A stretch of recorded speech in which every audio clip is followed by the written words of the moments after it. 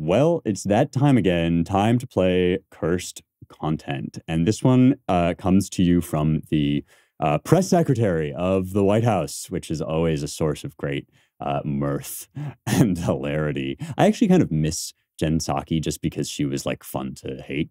This lady is a little bit less entertaining because she's just less good at her job. But let's see what she has to say for herself. We have a plan. Here's the thing. We have a plan.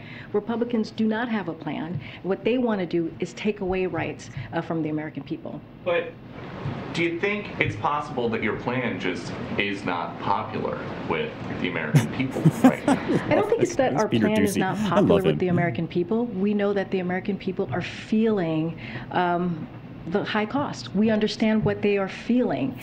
Because when you look at inflation, when we look at where we are economically, and we are in a strong, we are stronger economically than we have been in history. When you look at the unemployment numbers at 3.6%, when you look at the jobs numbers, more than 8.7 million of new jobs created, that is important. But we understand that gas prices are high, and we understand that food costs are high, and that is because of a once in a generation pandemic and also Putin's war, and that's just the facts. Hey gosh, there is so much to say here. I don't even know where to begin. First of all, I always forget this lady's name. It's Karine Jean-Pierre, which really does kind of sound like a second-rate villain from like an Edgar Allan Poe story. It's like, you thought that you had escaped the victory and the revenge of the Count, but you did not reckon with Karine Jean-Pierre. Here she is with ineptitude and lies. Like, I just think it's great, man. Like, again, you have to laugh because otherwise, like, what are you going to do? You're going to cry. I mean, look at this stuff is real. It is hurting the American people. And it's funny to hear her admit that. People are feeling the hurt, right? They're going to the gas pump, they're going to the grocery store, and they are coming up against the hard bedrock facts of reality, the truth about what evil government policies do, right? They do, not only do they suck, they also don't work, and they cause real pain and real harm to the vast majority of Americans, right? And so these guys, they appoint their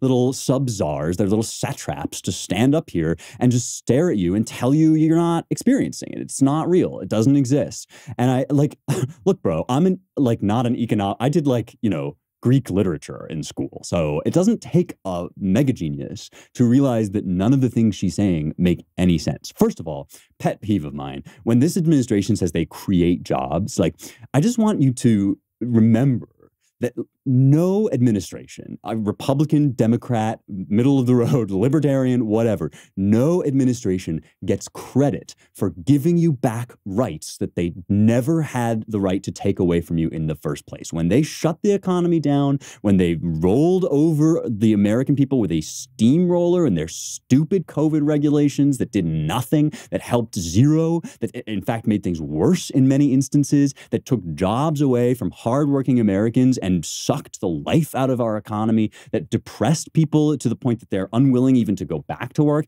And then they turn around and they say they created jobs by deigning to allow you to work again. I'm sorry, but I sat in Los Angeles at an outdoor restaurant that had barely managed to scrape together some sort of arrangement that they hoped would meet the city's high council. The grand poobahs of the city would deign to allow them to run their business. And I looked in the eyes of a waiter who told me that, in fact, it hadn't worked. They were going back into lockdown, and he was going to have to go back on unemployment. And so miss me with this noise about we're creating jobs. Oh, no. Oh, no, you destroyed jobs. The Democrats and their cronies in every state government that they could control, every legislature they could get their hands on, every bureaucracy that they could infect the government with, they shut the economy down. And now they're telling you that, like, you should be grateful for that to them for allowing you to go back to work. That part of it just absolutely boils my blood. I mean, I'm like high blood pressure about COVID on a good day, but when they start talking about how great they are for reopening the economy that they never had a right to shut down, that's when I start to lose it. So then it's like, well, it's Putin's fault.